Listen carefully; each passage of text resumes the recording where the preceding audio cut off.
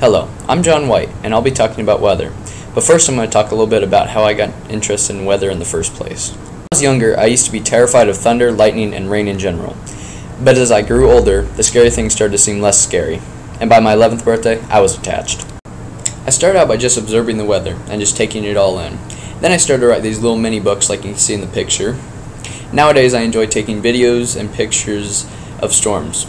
I also enjoy making forecasts, which I upload to my YouTube. Now let's get into the weather.